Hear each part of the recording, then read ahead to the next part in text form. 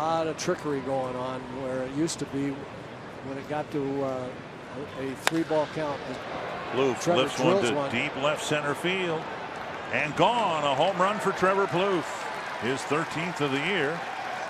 And again this afternoon, the Twins' first hit is a home run. That was the case Friday night against Yu Darvish. Good swing and a big hit by Trevor Plouffe after Albert's given up 3 runs in the first inning. Come right back in the second and get one, and especially for Trevor, gets a right-hander.